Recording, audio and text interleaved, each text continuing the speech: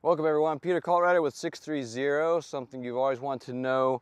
What does it mean to lock out your front suspension? Let's find out.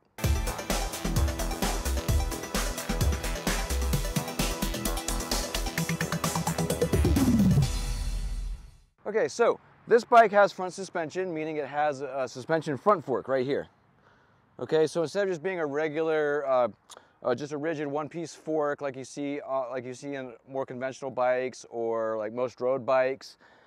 About maybe 30 years or maybe also almost 40 years ago, they started to come up with suspension just like you have on a motorcycle, right? And so the front fork has suspension, meaning that it can go up and down. So let's see if I can demonstrate that for you a little bit. So see how we can bend like this, and then it takes the shocks from the road and absorbs the shocks for you, just like your car does, or a motorcycle does, or nowadays basically any mountain bike and even some road bikes. So one feature that you'll find on a lot of bikes is a lockout feature. We'll do a close-up of this here in a little bit. But what this does is I can turn the lockout feature like this. You can even do it while you're riding if you feel comfortable doing that. And it will lock out the suspension. So I'll go over here so I don't block you. And then if I apply the front brake and show you, you can see the fork does not give in and compress to take out the shocks.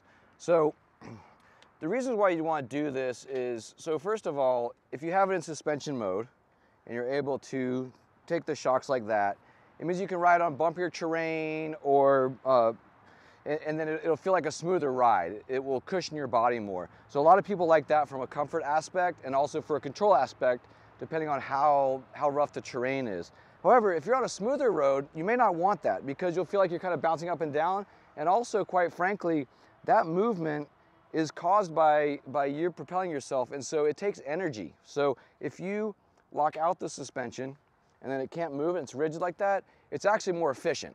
So you can go farther or faster on your bike. This is an e-bike, so same thing applies. It'll save more battery and also save your legs if you're going on smoother, so you may want to put it into the rigid mode. It also handles differently, and once you get your bike, you can kind of see how that is. Some bikes, now this doesn't have it. This one is either full suspension on the front there, or it's full lockout. I mean, it's completely rigid. A lot of bikes you can look around too can be adjusted, so you can adjust how much suspension you get. So maybe if you're on really rough terrain, you can have more suspension where there's more squish basically, or you can kind of adjust it to where there's less. With this one, you either have it full suspension or fully rigid. It's just off or on basically. Well, with a lot of bikes, you can modulate exactly what you want for the terrain.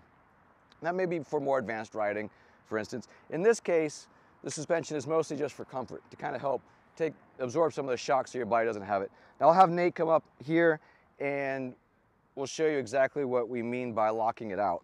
It's a very simple operation.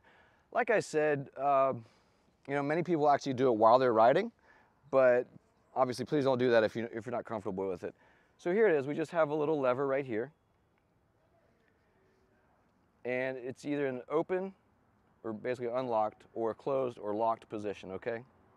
Right now it's in the open position, and you can even see in this particular one there's a window that has a little green.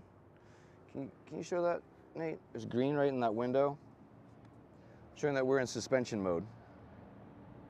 And then all I have to do to lock it out, it says to lock it, and then there's an arrow. I'm just going to turn it clockwise. The window turns red, and now the forks are rigid. So again, the ride will be a little bit bumpier, but will be more efficient. Also have a different feel. You may like the feel better on certain roads. So generally, if it's a pretty smooth road, you may just want to leave it locked out. But honestly, if even little bumps are bothering you, put it in suspension and let that absorb the shocks for you. That's all there is to it. I truly hope that was helpful for you. If you liked it, please do like it and hit subscribe. It helps grow our channel. And if you need any help at all, please contact us. You can call us at 310-982-2877 or email us at theteam@sixthreezero.com. Remember, 630 is spelled out SIXTHREEZERO. Theteam@sixthreezero.com. Thanks.